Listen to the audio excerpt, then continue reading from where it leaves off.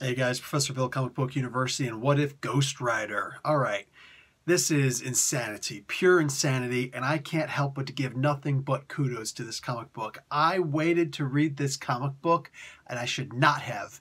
This should have been one of the first comics I read this week. Holy crap, this is amazing. Did you guys by chance see, what was that?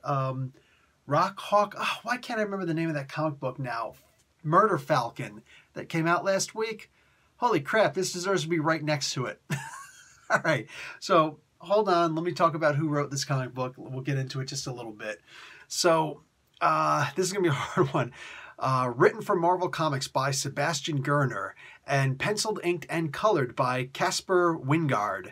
VC's Joe Sabino did the letters, and the cover art is Oleski Brisklot. This is incredible. Oh, John Tyler Christopher did the action figure variant cover art. Oh my God, this was amazing. This had no right. Just read the first page, read the opening title page and all the crazy stuff there, and I think you're going to fall in love. All right? Just right off the top, Marvel Comics and Mount Scorsista presents, are you kidding me? Mount Scorsista. I had to look that up, but I remember the actual issue. That was... I remember reading the actual comic book, but what do you call it? I'd actually forgotten this. One time in comics, it was mentioned that some of the X-Force members were actually transported to Mount Scorsista like, for demonic rituals and whatnot.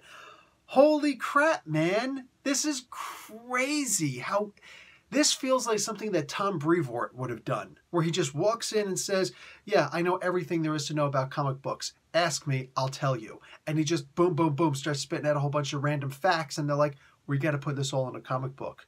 Oh, but no, it gets even better than that. Guys, this is kind of sort of based off of a what if. Forget about Ghost Rider, all right? Yes, he was involved in this, and it was really amazing. Robbie Reyes, Ghost Rider, and this was metal as hell. But more specifically, back in the day, K.I.S.S had the band K.I.S.S, the rock metal band K.I.S.S, actually came up and said to Stan Lee, we want to make a comic book. We're huge fans and blah, blah, blah. You know, and they were all different. Gene Simmons, the bass, the lead, he was actually more into the comic books than anybody else, but kind of shows by his outfit. But he's just like, I really want to make a comic book. I think it'll be the most successful thing ever. And we want to beat up Dr. Doom in it. And they did. And it was effed up, man. But that's not the point. It's not the point. The idea is that they actually use some of their own blood for the inks of the comics. Obviously, there's only but so much that can go out. And yes, if you can get a first edition, then technically there's some microorganism of their blood in the ink, because that's what they wanted to do to make it that insane. That was actually done another time. I think it was Grunwald for... what the hell was it? The the Squadron Supreme, the 12-issue limited series.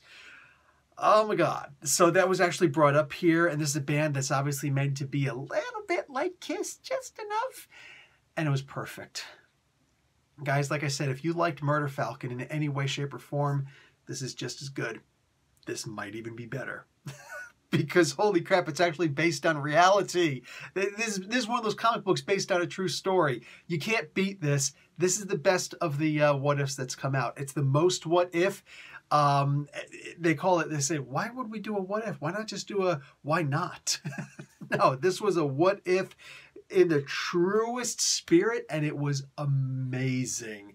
Yeah, I'm sorry. Good luck to all the other what ifs coming out after this. This was crazy. This was pure insanity mixed with blood and ink and put into comic book form, and I love it. Also, for the sake of conversation, a couple of first appearances in this comic book, including, I believe, this should be the first appearance of C.B. Cebulski in a comic book. I could be wrong, but I might not be. And you can't take the chance, so go out and grab the comic book. Physical copy, I just said it.